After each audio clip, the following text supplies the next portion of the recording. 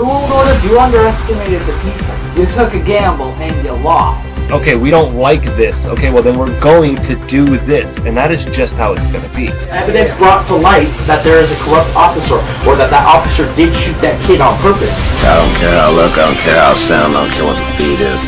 I just care the message gets across.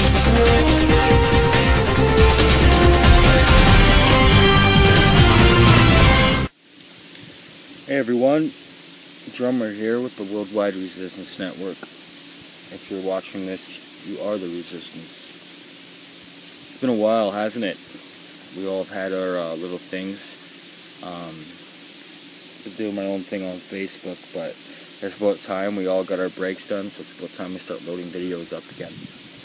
What I want to talk about today is something that they don't want you to remember. Something that they want to prevent from happening, and that is you finding who you are, your power.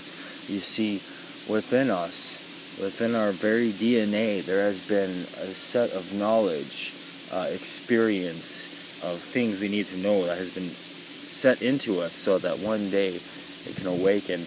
Now you see what they plan to do, what our enemies plan to do, or what they have been doing over these thousands or hundreds or whatever years have been dulling us down with their TV and their mainstream. They've been trying to make us forget. They've been trying to cover it up. They've been trying to keep your power away from you. Just let me take some time to remind you who you are. You are a child of God, a being of infinite power who is able to make rain, make fire. You can create, you can destroy. God has gifted you these things, and now it's time for you to take that power back. The days that we're entering are harsh, and they're going to get even more harsh.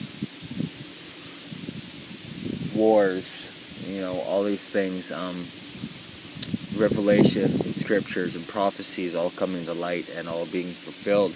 And yet we still remain in this half-awake, half-asleep state. They don't want you to remember. I am trying to help you remember. But I can't just push you awake. I can't just push you awake because you wouldn't be fully awake. You have to come to it on your own terms. We don't have to believe in the exact same things. We don't have to have the same religion or whatever, but we do have to believe in each other. We have to believe that yes, there is something happening out there that needs our attention, that needs to be fought, needs to be fixed. What can we do? We could only do the thing that they don't want us to do, which is remember who you are. Children of the stars, children of God. You have the ability to manifest, to call directly from the universe, whatever you want to call it. I just wanted to take that time and let you all know that. You are beings of infinite power. Jesus wanted you to know that. There have been many messengers that have been wanting you to know that. You can call God anything you want. You can call God universe, you can call God love, you can call it your higher self, your inner self, your higher power. You can call it consciousness. You can call it whatever you want, as long as you recognize that it is something else apart from you. Then you can seize that. And that is your power. And it's something that has been inherited. You don't have to earn it. You just have to remember it. I'm going to keep this message short. I hope you all got the message. We're going to be doing a lot more operations and whatnot. We're going to be doing a lot more things, so pay attention to that. And I'll see you all on the flip side. Much love.